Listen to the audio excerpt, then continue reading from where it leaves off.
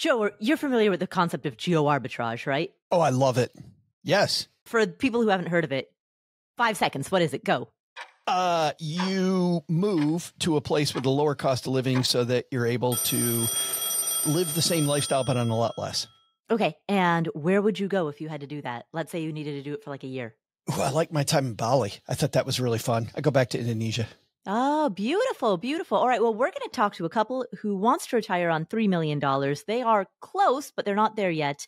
And they want to geo-arbitrage in order to get to that 3 million mark. Sweet. Welcome to the Afford Anything podcast, the show that understands you can afford anything, but not everything. Every choice carries a trade-off. And that doesn't just apply to your money. It applies to your time, your focus, your energy, your attention, to any limited resource that you need to manage. So, what matters most, and how do you make choices accordingly? That is what this show is all about. My name is Paula Pant. I trained in economic reporting at Columbia, and I am the host of the show. Every other episode-ish, I answer questions that come from you, the community, and my buddy, the former financial planner, Joe Saul-Sehy, joins me to do so. How's it going, Joe? It's going good, but I think you pronounced $3 million wrong. Aren't you supposed to do that old movie, Austin Powers? $3 million. $3 million. I believe it was $1 million in the movie, but I think it was inflation. Inflation. Tons of inflation. Right? Just horrible. So we're going to talk to the $3 million couple, or the aspiring $3 million couple, in a moment. But first, we're going to hear from Emily Ann, who is obsessed with checking her account balances. Hello, big fan of the show.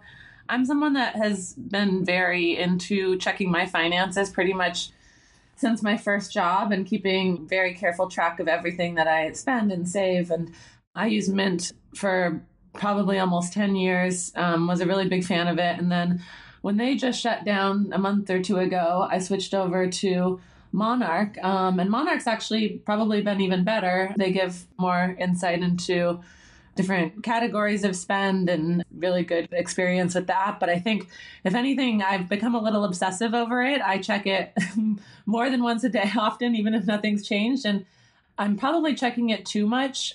My finances are fine. You know, I think I save the right amount. I'm actually in a really good spot and I don't need to be spending all this time on the apps. And I'm wondering if you have any advice for like letting go a little bit of some of the obsessive tracking behavior and maybe looking at it more holistically.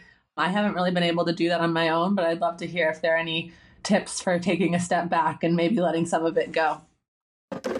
Emily Ann, I love your question. So first of all, full disclosure before we get started, Monarch is a sponsor of both this show as well as Joe's show. So yes. We're double sponsored here. That disclosure out of the way. First of all, the good news is if you're going to be obsessed with checking some type of financial account, I'm glad that it's your Monarch account, which is your budgeting account, rather than your investments accounts. Because if you had called and said, I'm obsessed with checking my Robinhood balance, I'd be like, uh-oh, red flag, uh-oh. And the reason for that is if you had called and said, yeah, I'm obsessed with checking my investment account balances, I'm obsessed with checking Robinhood, what that would signal to me is that you are likely to be trading too much. And what we know from the data is people who trade far too often end up underperforming the market because you're touching your account too much. You're selling in and out of positions. You are likely to miss the small handful of days when the market makes its biggest moves. You're likely to buy at the wrong time. You're likely to sell at the wrong time. In investing, the set it and forget it model is the best one. And the more you check your investment account balances, the less likely you are to set it and forget it. You are literally not forgetting it. I'm glad you're not doing that. What you've talked about, which is checking your checking account, is on balance the healthier of the two vices. But it is still, can we say this word on air, Joe? Can we say it? Oh boy. It is still a form of financial, and then the word I'm going to use starts with a P and rhymes with corn. It totally is. Right? It totally is. Well, what did I say to you the second we got on? I got an alert from Monarch And I exceeded my insurance budget by $6. Broke, bankrupt. Right? Yeah, it is precisely what Joe said to me the moment that we connected online. He was like, man, I exceeded my insurance budget. $6, Joe. I'll mail you $6, but I'm going to send it to you in pennies. Perfect. I'll feel so rich. Yes. I'll walk around with that jingling in my pocket. Yeah, you'll swim through it like Scrooge McDuck. Because nothing says I'm loaded more than a pocket full of pennies. Right. Someone hasn't graduated from the 1940s yet. I am also addicted to Monarch. And listen, they make it really easy. I mean, you go on to your Monarch account and there's this fireworks looking thing and it says, let's look at how you've done. And then a bunch of slides about how you've done since the last time, if you want to. And they make it so sexy and so fun that it's easy to overcheck. So I did a few things, and it's funny because I share mine with my spouse, Cheryl, and I keep telling her to turn off the notifications because she has notifications for Monarch on, and Monarch sends you these wonderful, fun notifications. Which, if you listen to my ads, are totally customizable. Yeah, they are. Yeah. Which is why, Paula, I changed mine so that mine are email only. So I get my notifications on email only. And there are days when I'm like, I need to turn those off too. But I don't really want to because it's so damn fun. It is fun. And so I don't know that I'm the right person to answer this because I'm also overchecking my Monarch. However, I will tell you this, what I'm experimenting with right now. And I just started 2 days ago, an app called Brick, which takes everything that's on your device, on your phone, on your computer. It takes all the stuff and it makes it inaccessible so that I can't be my own worst enemy. So do I know? People do that for social media as well. Yeah. And do I know really how Brick works or anything about it? Am I endorsing it? Absolutely not. Absolutely not. But I will say that this idea of playing with different solutions, I think is a great choice. The fact that she called us and said, listen, I got this issue. I think that's step one, right? Step two then is start playing with solutions. But I also don't know, Paula, if Brick is the answer as much as if I slow down my notifications and I think more about living and less about checking up on my life. And I think about these other things. Like, have you ever had something that you were obsessive about, but then you were having so much fun with something that was so much more meaningful in your life that you just forgot? Like it just kind of went away. So I kind of think, there's that old psychology trick where they say, don't think about an elephant. Well, hell, the second you say, don't think about an elephant, guess what you're going to think about all the time? But you never would have thought about it in a million years had you not brought that up. Right. So I think telling yourself over and over, don't think about Monarch. Don't think about it. You're going to think about it more. Well, so Cal Newport, the professor from Georgetown, he's a computer science professor from Georgetown who studies... Right. Yeah. Obscure guy. Author of 8 books. He's been on this podcast 3 times and he studies focus and distraction. And one of the things that he's actually done studies with several of his students and several of his followers. In one study, he encouraged he had everybody wipe their phone. He specifically focuses on social media, but the lessons translate to any app that you're checking obsessively. He had his students wipe their phones of all social media apps, all news-related apps, because a lot of people check the news obsessively. He had his students wipe their phones of all of those apps. And what he discovered, and this is not peer-reviewed data, this is just a anecdotal classroom experiment. What he discovered was that for a handful of the students, the simple act of taking out their phone and opening some type of an app was muscle memory that they needed to do. And so when they removed social media and news from their phones, some of his students started obsessively checking the weather app. And for about a week, they could tell you the weather in Addis Ababa and Cape Town and Mumbai and Shanghai, like Jakarta, they could tell you the weather in it's gonna any be part bad. of the world. Yeah, exactly. And that lasted for about a week. And then after that, the habit started to fade. So that was one thing that he discovered, was that level of cold turkeying it and having a bad week, but doing it by virtue of removing the temptation from yourself did have an effect. And then eventually, when the students did put social media and news back on their phones, they, at least for some time, had mitigated the behavior because they had broken the muscle memory. That was one unofficial study that he carried out. Another one that he carried out, though, and Joe, this goes to what you said, was he ran a separate experiment. This is several years later, where he asked his followers, again, to do the same thing, to remove social media from their phones. What he found was that the students who tried to white knuckle it did not last for the full 30 days. Wow. But the ones who engaged in what he referred to as substitution, and that was what you were talking about, Joe, substitution of app checking behavior with some alternative behavior, like they took up karate, or they rediscovered the library, or they learned how to play chess. That substitutive behavior gave them something to occupy their minds. Yeah. The issue with the substitutive behavior is that so much of the time, if you want to learn how to play chess, you're going to have to sit down for at least 30 minutes or an hour and learn, all right, this is the bishop, this is the rook.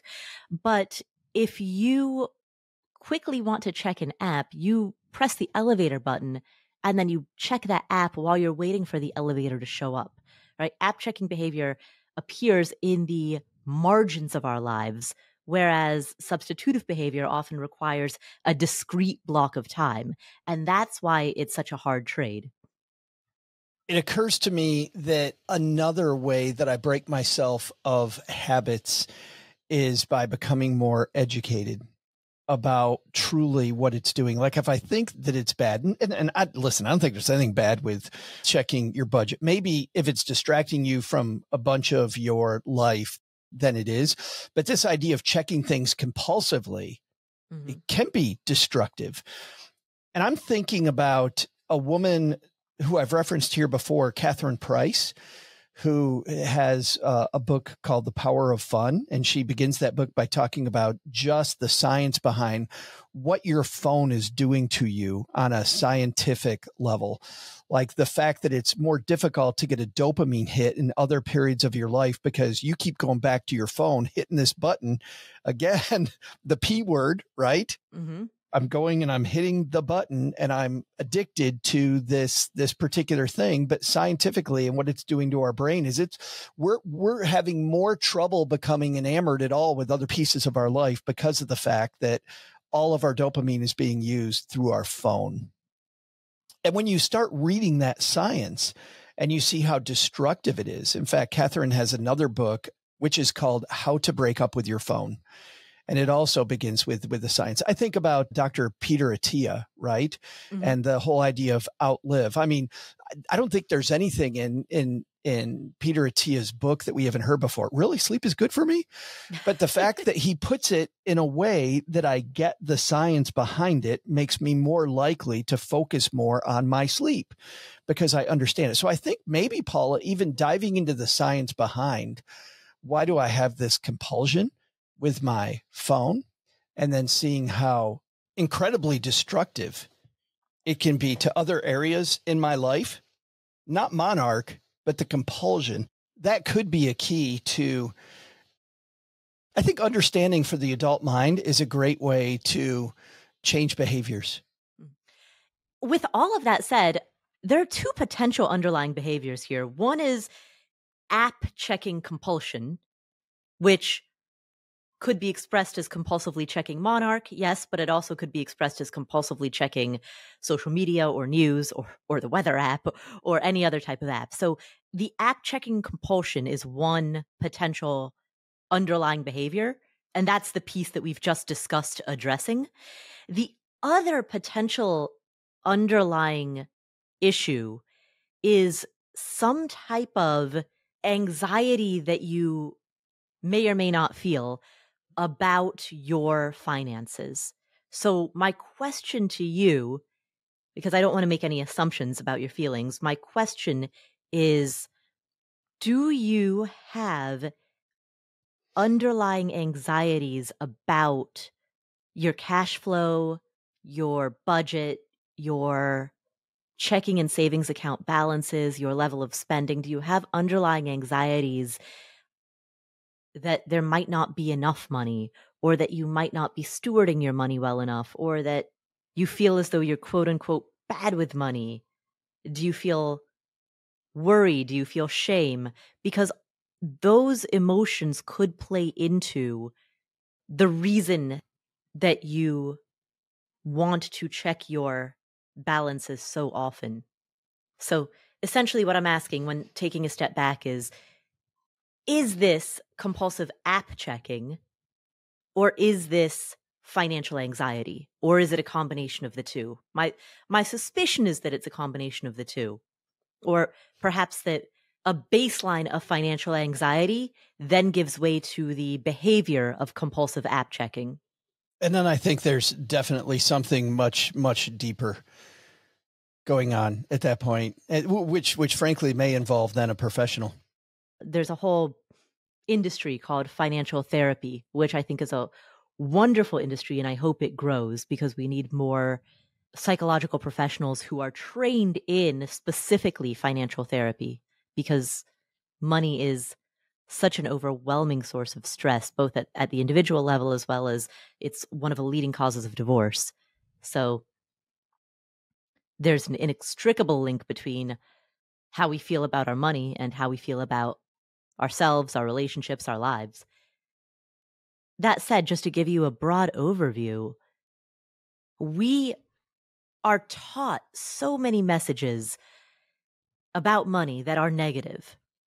We're taught that money is scarce, that it's hard to come by, that you might grow old and be poor, and then you have to live alone eating cat food under a bridge. We're taught to be afraid of running out of money.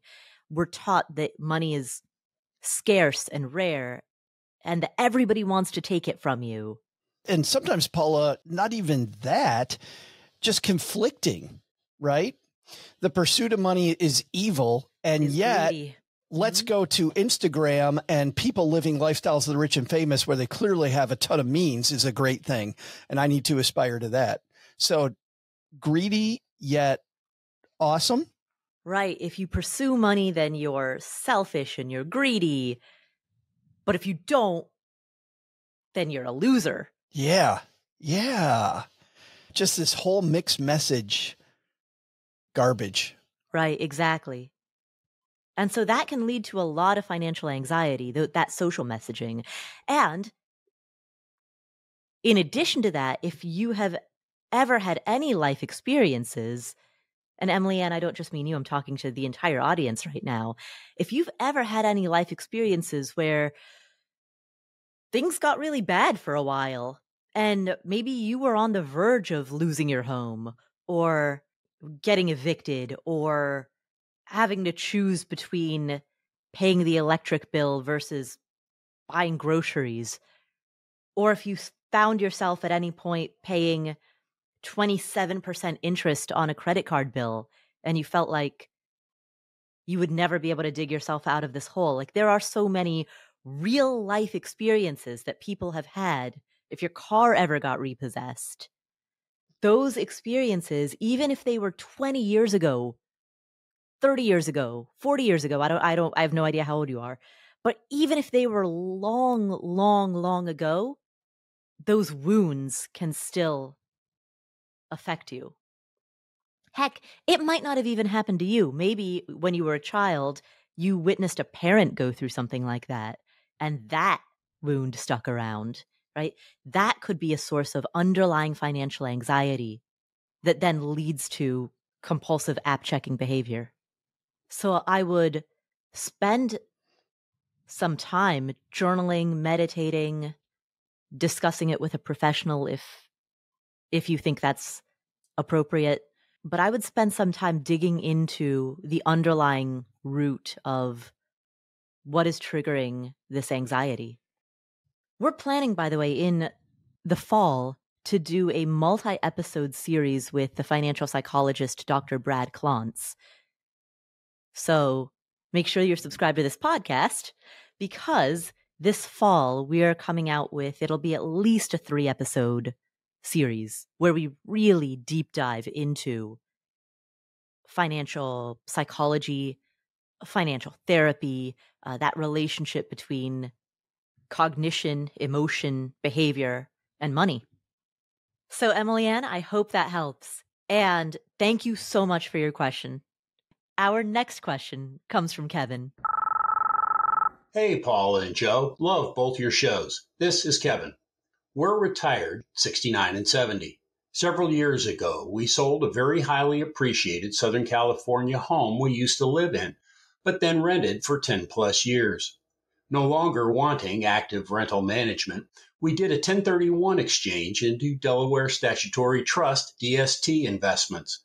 A couple have already liquidated, and we have done subsequent 1031 exchanges to defer capital gains and depreciation recapture, ostensibly until it becomes an estate issue and goes away.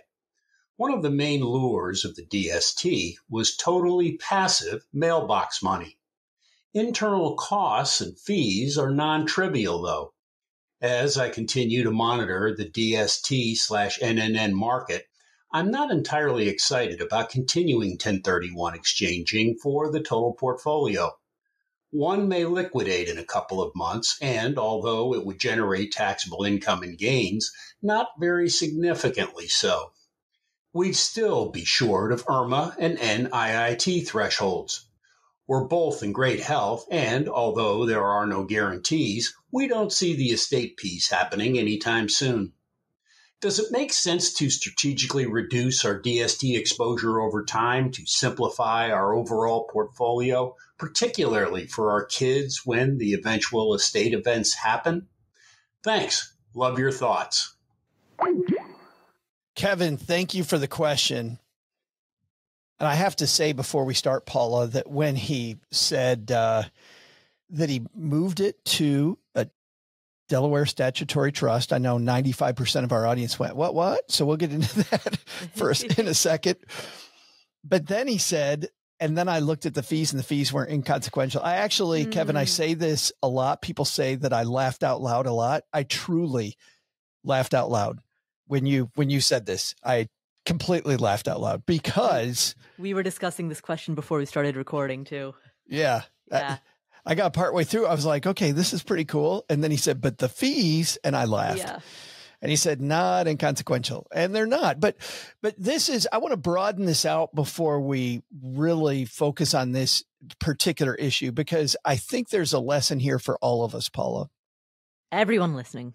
If you think you have a perfect strategy, if you think you have a strategy with no downside, you haven't explored that strategy enough yet. We're not implying that Kevin thought that, but no. This is But every strategy has an Achilles heel. Mm-hmm. And DST does some wonderful things, but it has an Achilles heel. And I think that people initially get enamored with Delaware Statutory Trust options and go, wow, this is fantastic. And then later on, they take a look at the fee structure and go, oh, wait a minute. And it doesn't make it bad, by the way. This can still be a great option for the right person. But every investment strategy has an Achilles heel. And the only reason I'm bringing that up is the number of times in our community that I've been in an online forum and people come across in a way that implies that they have all the answers, mm-hmm. that they have this magic ability to find the right, perfect, no downside investment is bigger than I'd like it to be. There's a bigger, yes. There's a larger proportion of people that do that. In fact, there's a discussion right now on one of the major forums about diversification and how diversification is ridiculous because you need to be all United States stock because that's where the action is. And that is horrible. Oh, that's happening on one of the big online forums? Yes. One of the social medias?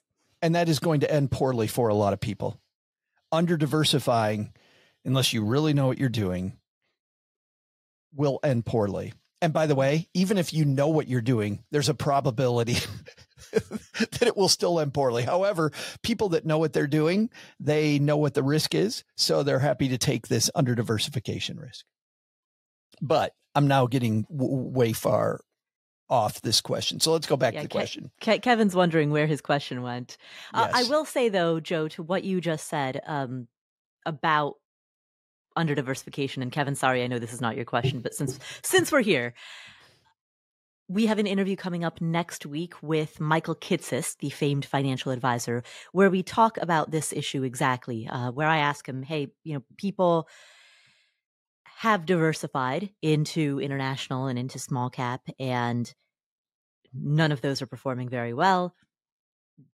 Does that mean that they should refrain from such diversification? Does that mean that they should focus on the U.S. entirely? So we address that question, and he gives some arguments, Joe, that support what you just said, that diversification is necessary, even when we think that U.S. stocks have the best prospects moving forward. Diversification is still necessary, and he outlines why. Anyway, that's coming up next week. But sorry, we've really strayed from Kevin's question. Yeah, because that makes me want to go further down that rabbit hole, but let's not do that. Yeah, right. Let's get back to Kevin's question. So the big question people are wondering is, Kevin sold this property in Southern California, highly appreciated, into Delaware Statutory Trust. What the heck is that? Well, Delaware, to keep this very simple, Delaware passed this mechanism by which you can use a tax shelter called a 1031 exchange to pay zero tax by transforming this single property investment into much more of a real estate investment trust type investment, a diversified real estate position managed by someone else, and go from I myself have to manage this property, or I have a property manager, no matter what, I'm actively involved, to literally what Kevin said. I hand the money to somebody else. That person does all of the management. And then I get what Kevin called mailbox money. I just get a check in the mail and everything is fine. It either makes money or it doesn't, but I'm not involved. I'm just a passive, completely 100% passive investor. It's a fine mechanism. If you really want mailbox money, that is great. However, when you get into passive real estate investing, the fees involved for people to do that for you can be huge. Now, don't get me wrong, the returns can still be huge, can still be very, very big. There are people in real estate land who know what they're doing. They have a history of doing it well, and they are going to charge you, and you still might make good money. However, we're all smart enough to know the more money I pay in fees, the harder it's going to be for me to make money. So you worry about that. But what I like is that Kevin's not even as worried about that. He's worried about the complexity that is involved with this type of investing, which I love that question. Is this unnecessarily complex? Is the key to his question. And the answer to that is yes. And by the way, before we get into that, I want to go into the fees, because there's some people in our community, Paula, who are yelling at their device going, no, I'm in this REIT that has very, very low fees. It has almost no fee. In fact, you look at the Vanguard Real Estate Index, very, very low fee. The internal fees of what they invest in still are high. The Vanguard putting it together is incredibly low. So if you dove into the underlying fees behind the fees of the real estate investment trust that Vanguard is investing in, or some of the other low cost options are investing in, they're still at the heart of any real estate transaction. There's a ton of fees. Right. It is almost impossible to get around fees. And just think about any time you've bought or sold a house, even if you're a professional, there still are appraisal fees. There are all kinds of title transaction fees, costs. right. Yeah. It just, you can't get away. There's no way in hell. Just think about this logically. There's no way in hell that your Vanguard REIT is charging, and I haven't even looked it up, but 0.04% or whatever the ridiculously small number is. The internal fee of these underlying investments still is going to be a decent number. maybe not as high as some of these a Delaware trust. Ooh, the expense ratio on the Vanguard Real Estate Index Fund Admiral shares is 0.13%. So higher. The actual fees, right? So it sounds like a low expense ratio, but the actual fees, it's basically the cost of doing business, right? If you think about Coca-Cola has a certain cost associated with bottling and distributing its products. Any company has costs associated with it, and the same is true in real estate. So yes, it's true that a given fund may have a low expense ratio because the brokerage that is offering that is charging a low fee for the broker's services. But behind that, the cost of operating that trust is still high. And we right now are using the example of a Vanguard REIT in order to broaden out the question and make it applicable to the entire audience. But to Kevin's specific question, which is about a Delaware Statutory Trust, these are analogs where the high fees associated with a Vanguard REIT that don't appear on the surface when you simply look at the expense ratio is analogous to the high fees associated with the Delaware Statutory Trust that may not be immediately obvious, but that do become evident over time. I think I can go two different ways on Kevin's question. Number one, if he's going to spend the money, and he could spend the money, but it's inside what I truly think of over time, Paula, becomes a tax trap for a lot of people. Annuities do the same thing. It's a tax trap because of the fact that to get at this money, you're going to have to pay a bunch of money in deferred taxes. You decide never to spend the money. In fact, there's been significant research to show that a lot of people that have annuities live on less because they don't want to touch the tax trap. And that is disturbing. Because if it's truly about having more life, spend the money and pay the tax. But we avoid that. So, Kevin, if you're going to spend the money, I think getting out of, at least piecemeal, out of the Delaware Statutory Trust for your lifestyle is a decent thing. But you said specifically for estate planning. Here's why that might not be a good idea for estate planning. Don't get me wrong. I think what I would do is you ever see those movies? But did I just ask Paula if she's seen a movie? Yes. Well, you did mention Austin Powers at the top of the show, and I have seen that one. So and you didn't even notice. I caught the reference. I let that go. I thought you were normal for a second. I don't know what I did there. But you have heard of these movies where, the family's sitting around and they put the video into the old time video player. And there's a guy in a smoking jacket and he says, if you're watching this, I'm dead. And here's all of the beyond the grave things that I'm going to talk about. That trope has been used lots of times. I think Kevin telling his heirs to get rid of this immediately and feel free to invest in other things is a great idea. The problem, Paula, is this. These REITs that he's purchasing, and I'm just guessing that it's a REIT inside the Delaware Statutory Trust. These REITs he's purchasing have a net asset value price, have a share price. Mm-hmm. And his heirs are going to get, depending on his estate planning, his heirs will probably get a step up in basis when he passes away. So if he takes this out and pays the tax and he wasn't going to spend the money, his kids would essentially have the tax wiped out because he passed away.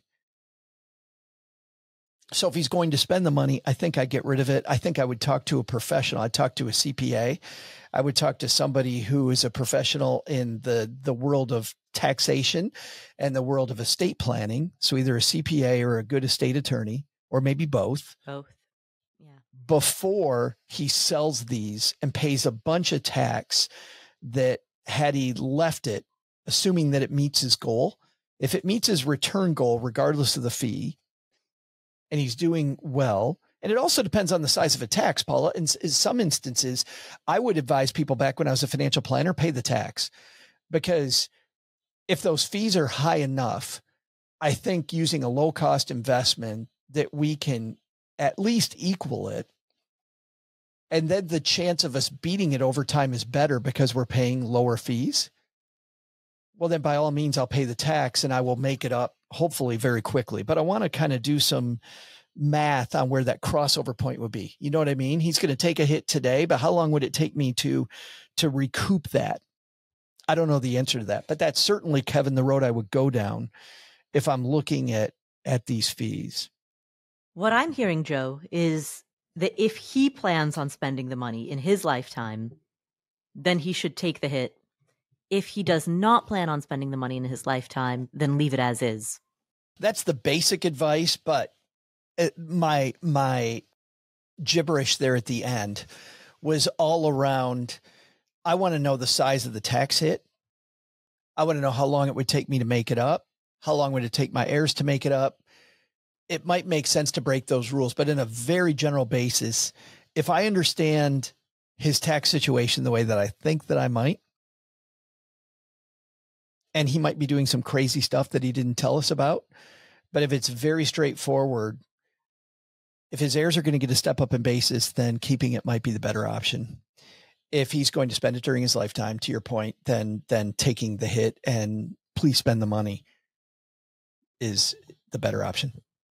The thing that struck me when I heard his question, he talked about how he and his spouse are ages 70 and 69, and they're both in very good health.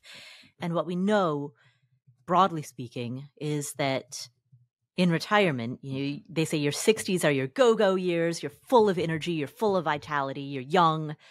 Your 70s are your slow-go years. You're vivacious as you were in your 60s, but you still have a lot of energy. And then your 80s are your no-go years, where you're probably more apt to hunker down and keep it mellow and not spend quite as much, not go on as many adventures. Now, of course, these are generalities and your mileage may vary, but what struck me is that, Kevin, you and your spouse are so young.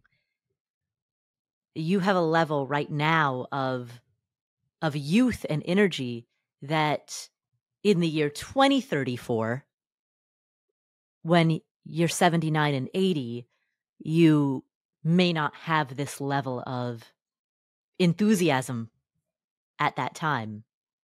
So I would think carefully about how you want to spend the next decade. The next decade provides opportunities that are unique at this era in your life.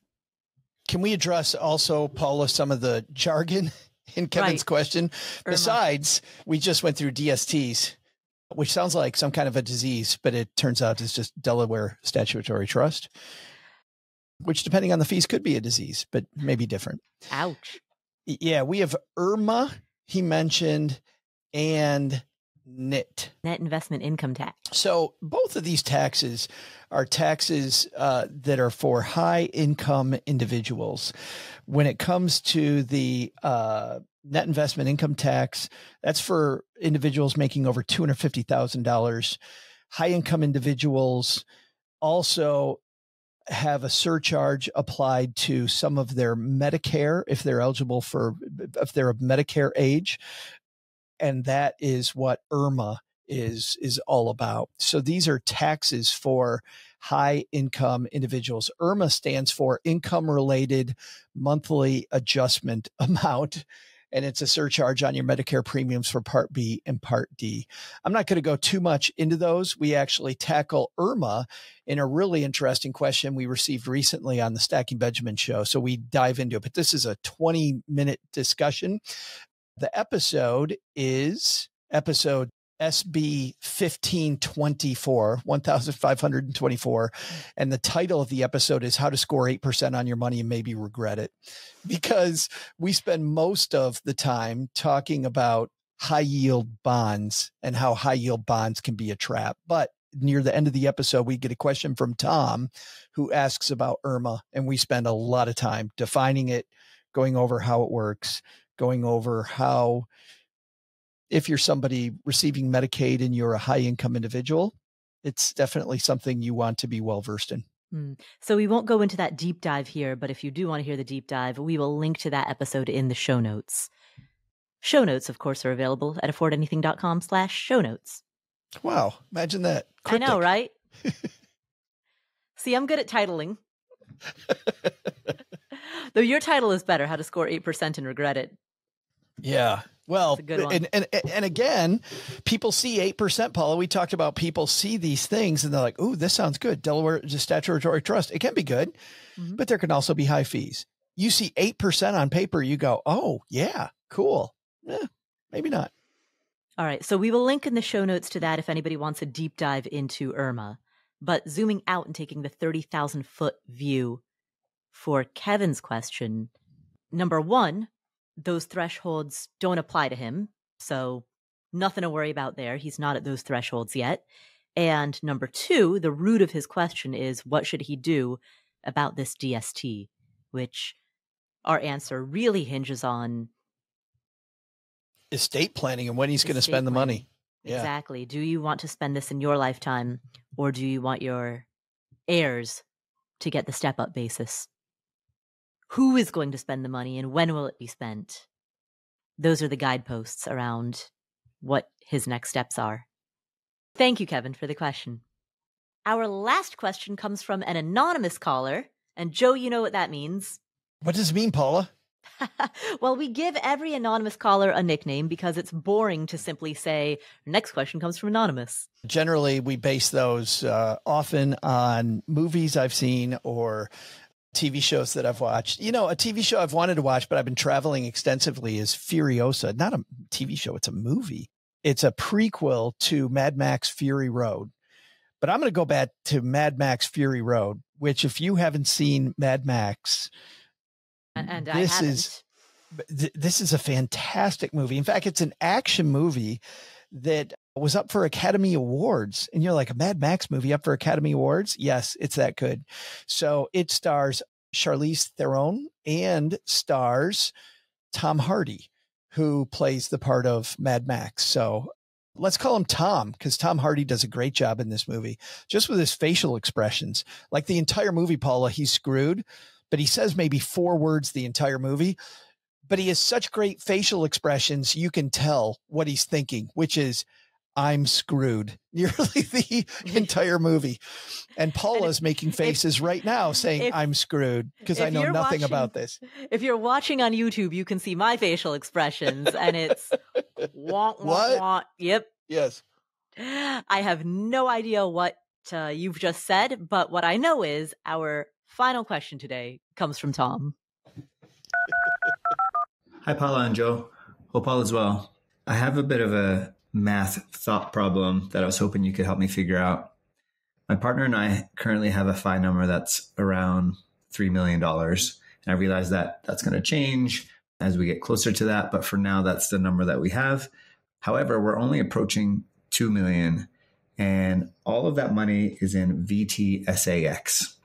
And so the thought problem I was hoping you could help me think through was that the idea is we would use geo-arbitrage now. So to move somewhere that is a much lower cost of living and withdraw less than 3% of our current net worth. So the 1.8 million that we have in VTSAX. Over time, because we're taking out less than 3%, our portfolio will still continue to grow and at some point get closer to our original $3 million number. And at that point, we have the option to move back or to move somewhere else that's a higher cost of living. To me, it sounds a little bit like COSFI, but we're actually taking out some money instead of just leaving it. And I just want to make sure I'm not missing any obvious problems with this plan, especially because it involves pulling the plug on full-time work now. We would be open to maybe doing some part-time work in this new location, which would lower the number even more. We're a little bit flexible. Anyways, would love to hear your thoughts. Thanks. Tom, I love this plan. So first I'm going to talk about why I love it, but then I'm going to talk about all of the obstacles, red flags, things that could blow it up and go wrong. And I'm not saying that to be a Debbie Downer because I do love the plan, but I'll kick off with talking about why I like it so much. The goal that you clearly have is to retire early. And I use retirement in the income cessation sense of the word. So it's clear from your question that you and your partner want to leave your jobs, stop earning an active income, and then move on to the next phase of your life. And by virtue of geo-arbitraging, you can do that now. The trade-off is that rather than do that in the United States, you'll be in Costa Rica or India or Bali, right? Or Nepal. Let me make a plug for my home country. Nepal is a beautiful place. Highly encourage it. Or Estonia, you're going to be living and having a great adventure in some other part of the world. That's a beautiful thing. It's a great, great way to be able to bring your costs down and enjoy your life. And I know many people who have retired either early or at the traditional age and have done so by virtue of moving to Cuenca, Ecuador, or moving to Medellin, Colombia, or moving to all of these places that are very popular with expats. What I'd like you to do is model out on a spreadsheet how much money you plan to withdraw and how much you expect your portfolio to grow given the amount that you're going to withdraw. So let's say, hypothetically, that you draw down 2% of your portfolio. All right, based on that assumption, how much do you expect your portfolio to continue growing in actual numbers? Model that out so that you have modeling based on a given set of return assumptions when you think you will hit that $3 million mark. And do this, anytime that you're modeling, of course, you're rooting that modeling on a bunch of assumptions. So I want you to make a whole bunch of different model portfolios. I want you to make a series of models with different withdrawal assumptions, maybe from a low end of drawing down only 1.5% to a high end of drawing down 3%. Model it out with a huge range of withdrawal assumptions. That's one step. And then the next step is model it out with a huge range of return assumptions.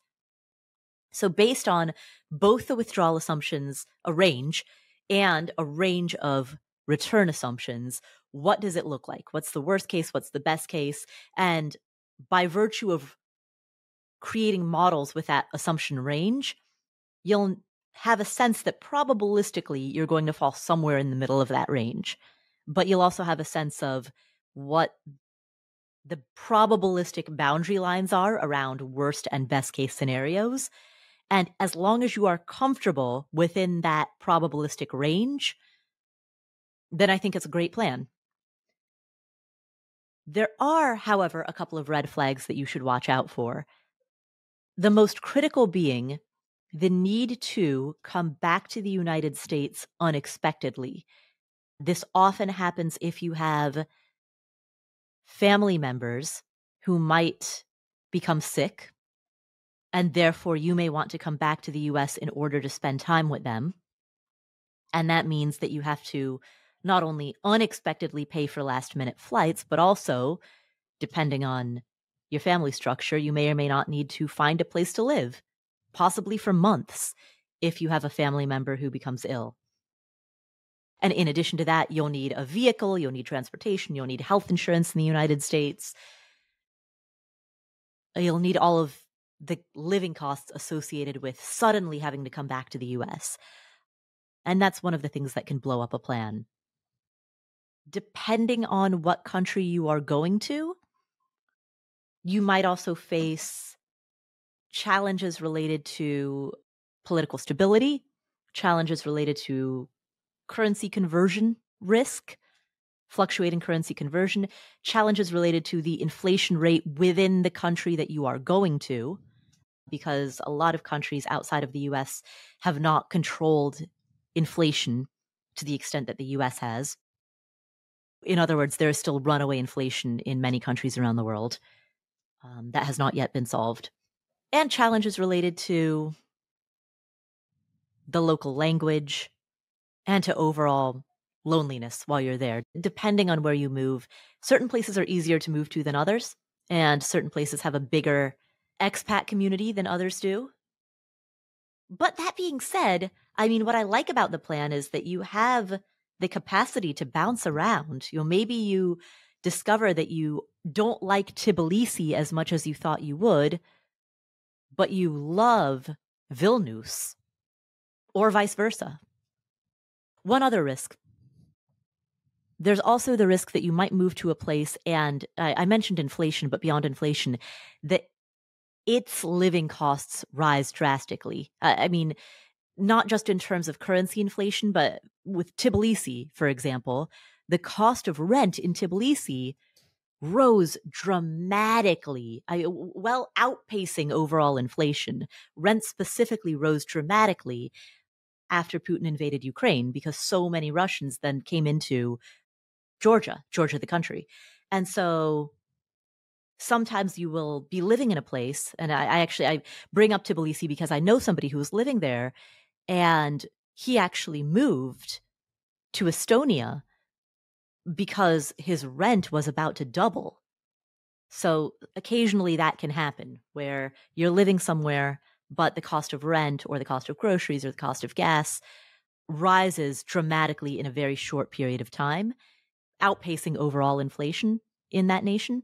And that could trigger a move. But as long as you're flexible and you're willing to move, just like my friend, he moved to Estonia, then that is a deal-withable problem.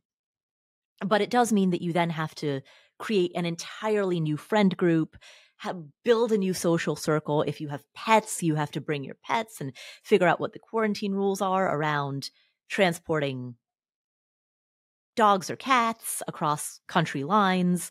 There's a whole bunch of hassle that comes with it. Our brains will often bring up a laundry list nearly about a third as long as what Paula just brought up. No, I'm joking. Yeah, I know, of everything that could go wrong. But our brains will. I mean, a lot of people that listen to a show like this, right? Part of it is our neuroses of what am I missing? What are the things that could go wrong? And it's funny because I got some great coaching on this, which was to take out just a regular sheet of paper, because the idea of tactile, of actually writing it out, is actually cathartic. But write out every one of these things, but only use the left half of the page. On the right half of the page, then, your brain is brilliant enough to bring all this up. Your brain is also brilliant enough to think of, what are the things I can do to mitigate this risk? Yep.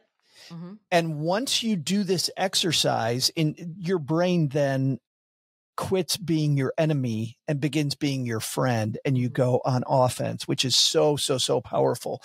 And some of these issues are solvable. I'm thinking about when you were talking about the idea of loneliness as an example. Well, I've been through this. I didn't geo-arbitrage, but I did decide that I was going to be a digital nomad. And I realized, because I play tested it, that was not for me.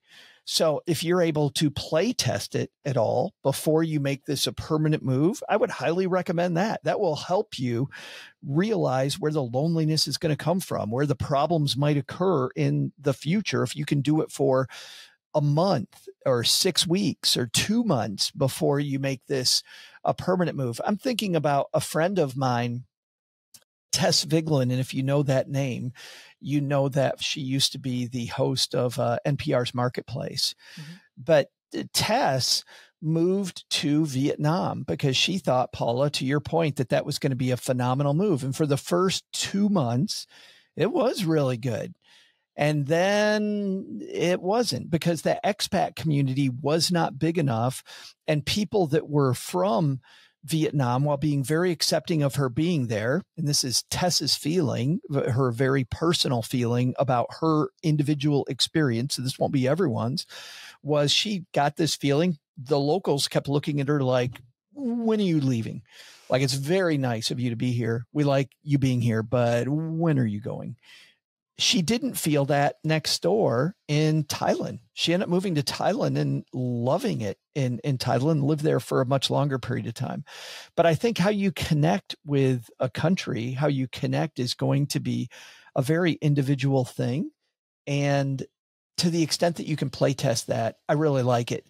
Man, you hit the nail on the head though earlier on. There's so much modeling, Paula, that needs to happen here. people ask, when's the right time to work with a fee-only financial planner for one meeting just to dive in?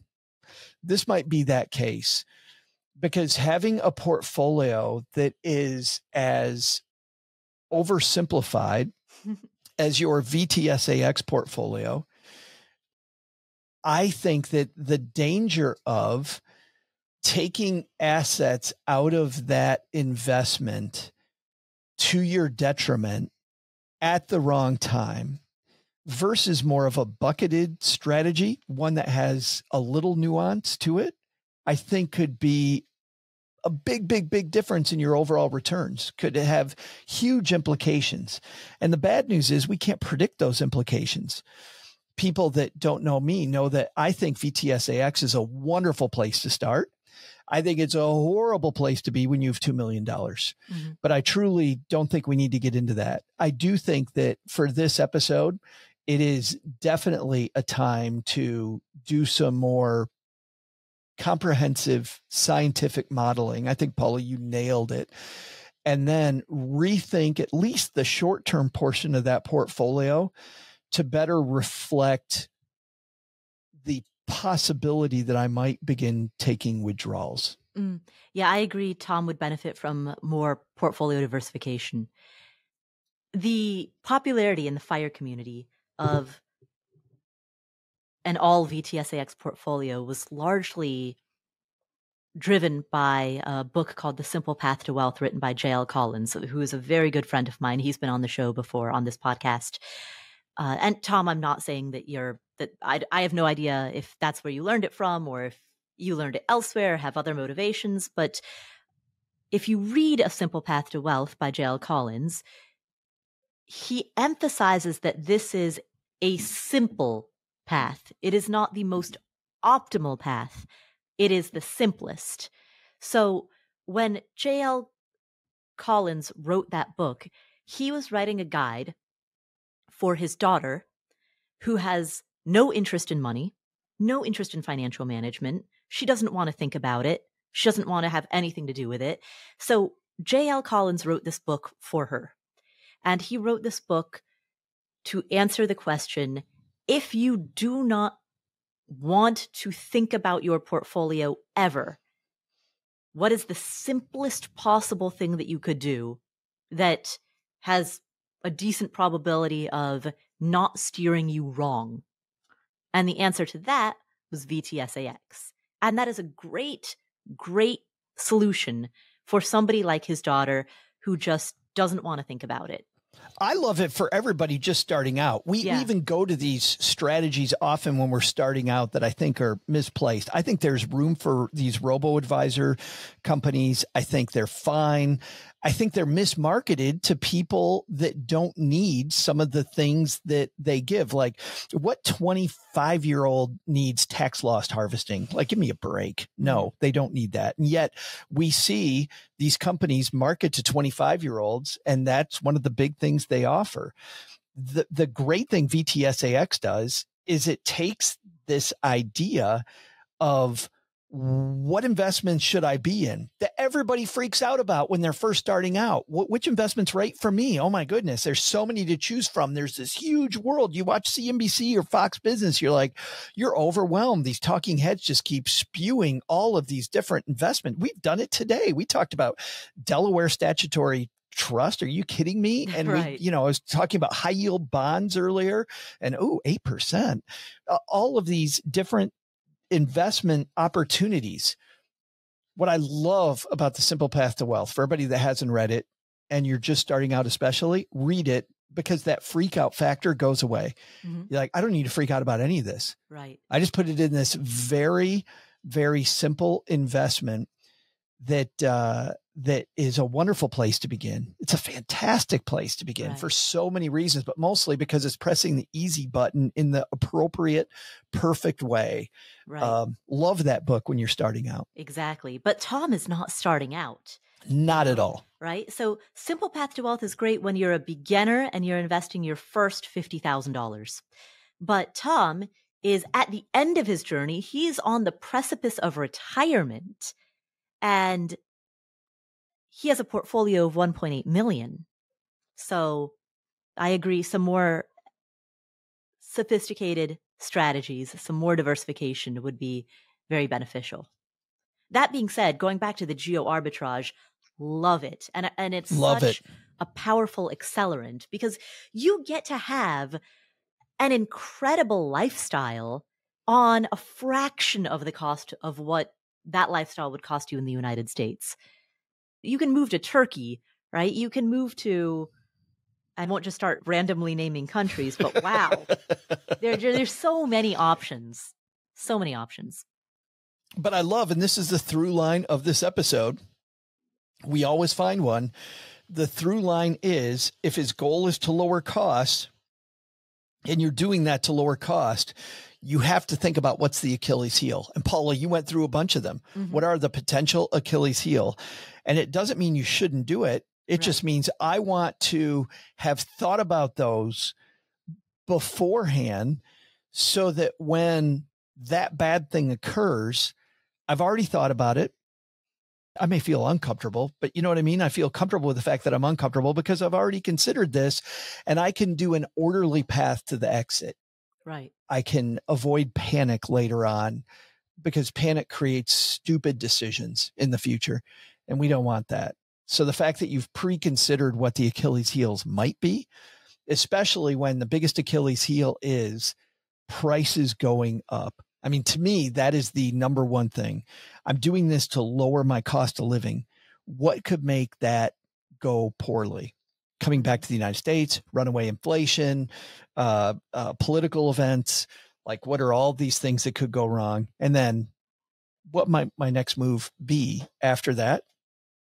Just great. This modeling idea is so good. So good. Right. Also, make sure you have a great plan for where your snail mail is going to go. A lot of people overlook that because they think, I just get junk mail in my snail mail, so who cares? But if you ever have legal notices, certified mail, the infrequent but very important notices will often come by snail mail. So make sure that you have a good plan for that. Sorry, I know that's a little bit in the weeds, but it's an important piece of being an expat overseas. Well, nothing's important in your snail mail until that one thing comes that was incredibly important. Exactly. Yeah. But go for it, man. Go for it. Tom, I love the plan. So please. Me too. Please call back and let us know where you end up. And also, it's okay to try a bunch of places. Go spend a month in a bunch of different countries until you find the one that you really love. So I think you should bring your favorite podcasters with you, especially if there's beaches involved. Or just mountains. Saying, I think that's Nepalese. I love mountains. It's a great policy to bring your favorite podcasters along to check it out with you. Yes. And call back and let us know where you go, where you end up. We want the update. We want the details. So thank you, Tom, for the question. Joe, we've done it again.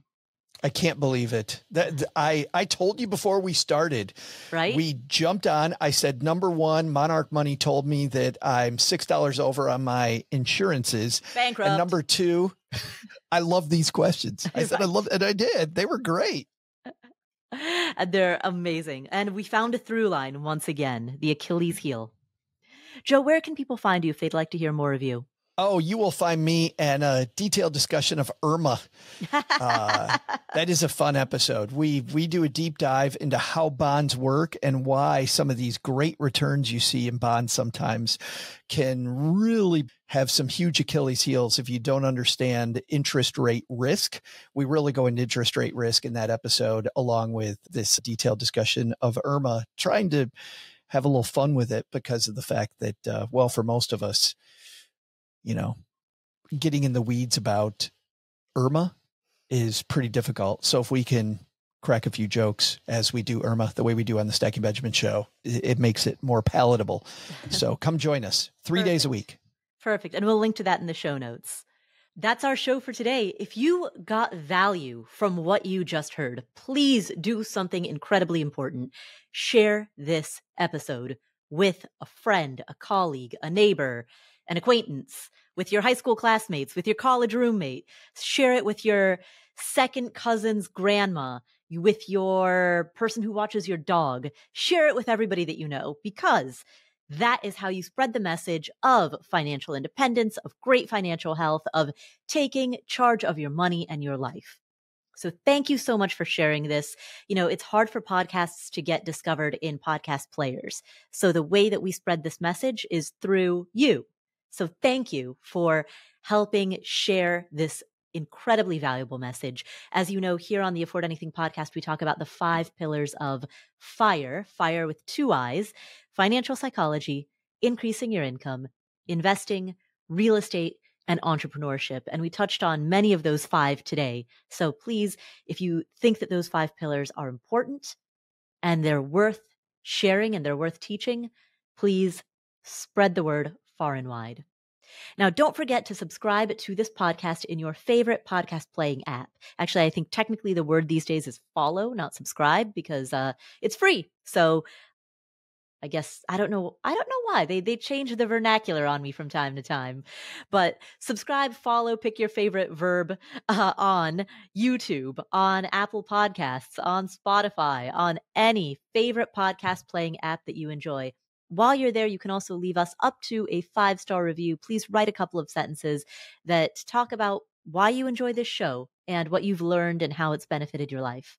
We so appreciate that. In addition, don't forget to subscribe to our newsletter, affordanything.com/newsletter. And if you want to chat with other members of the community, you can do so at affordanything.com/community. All of this is absolutely no cost to you.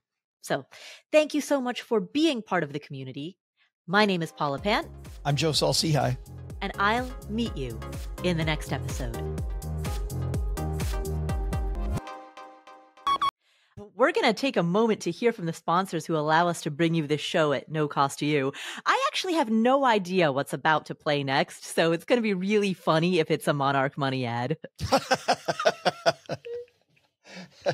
It is a great app. What can I say? It's addictively good. Let's see whether or not that's what plays.